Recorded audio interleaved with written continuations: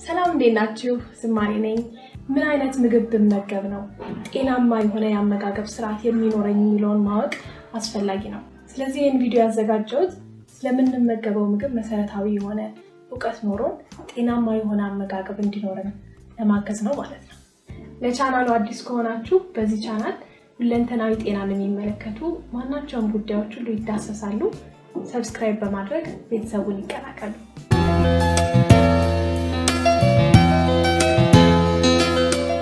ጤናማ አመጋገብ ምንድነው የሚለውን ከመነጋገራችን በፊት ስለ ምግብ ዋና መሰረታዊ ክፍሎች እንነጋገር። ማናቸውም የምንመገባቸው ምግቦች ወይ ማክሮኑትረንት፣ ማይክሮኑትረንት፣ ውሃ ወይም ፋይበር ናቸው። ማክሮኑትረንት የሚባሉት በውስጣቸው ካርቦሃይድሬት፣ ፕሮቲን እና ፋት የሚይዙት ሲሆኑ እነዚህ ለሰውነታችን ኃይል የሚሰጡ ናቸው። ለምሳሌ 1 ግራም ካርቦሃይድሬት 4 ካሎሪ ይሰጣል። በተመሳሳይ 1 ግራም ፕሮቲንም 4 ካሎሪ ይሰጣል። 1 ግራም ፋት ወይም ስብ ደግሞ 9 ካሎሪ ይሰጣል። እነዚህ ማክሮኑትረንት የሚባሉት ሰውነታችን በዛ ባለ መጠን የሚፈልጋቸው ናቸው። ማይክሮኑትረንት የሚባሉት ደግሞ ቫይታሚን እና ሚኒራሎች ናቸው። እነዚህን ሰውነታችን በትንሽ መጠን የሚፈልጋቸው ናቸው፣ ግን በጣም አስፈላጊ ናቸው። እነዚህን የተለያዩ የምግብ አይነቶች ከብዙ ምግቦች ልናገኝ እንችላለን። በብዛት የምንመገባቸው ምግቦች በውስጣቸው ከአንድ በላይ የምግብ አይነት ወይም ኒውትረንት ይዛሉ። ቢሆንም ግን በአንድ ምግብ ውስጥ አንደኛው ንጥረ ነገር ከሌላኛው ይልቅ በዝቶ ሊገኝ ይችላል። መጀመሪያ የምንመለከተው ካርቦሃይድሬት ነው።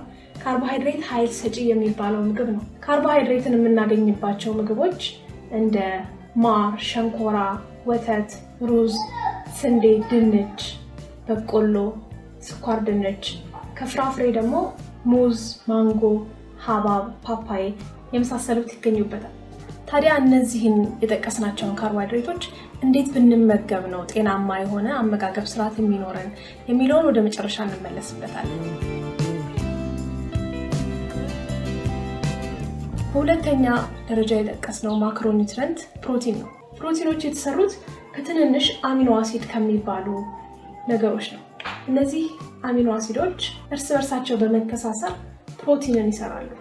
በአጠቃላይ 20 አሚኖ አሲዶች ይገኛሉ።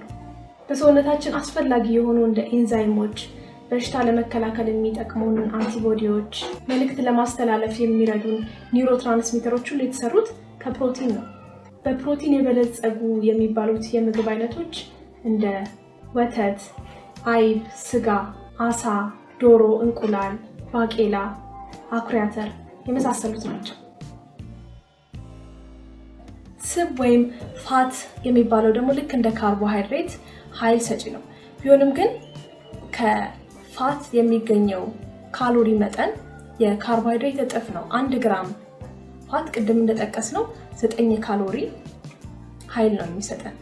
ለምሳሌ ትንሽ ቅቤ መውሰድ ከትልቅ ዳቦ ከመብላት ይልቅ ይበልጥ ኃይል ይሰጣል። ስብ የምንላቸው ሳቹሬትድ ሊሆኑ ይችላሉ።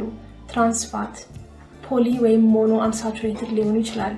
ሳቹሬትድ እና ትራንስፋት የሚባሉት ከቅቤ፣ ጮማ፣ ኮኮናት ኦይል እና በብዛት ተዘጋጅተው የሚሸጡ ፕሮሰስድ ምግቦች እንደ ፒዛ፣ በርገር፣ ሳንድዊች የመሳሰሉት ውስጥ የሚገኙት ናቸው። አንሳቹሬትድ የሚባሉት ደግሞ እንደ አቮካዶ፣ ኦሊቭ ኦይል፣ ኦቾሎኒ፣ የሱፍ ዘይት፣ አሳ ዘይት፣ አኩሪ አተር የመሳሰሉት ውስጥ የሚገኙ ናቸው።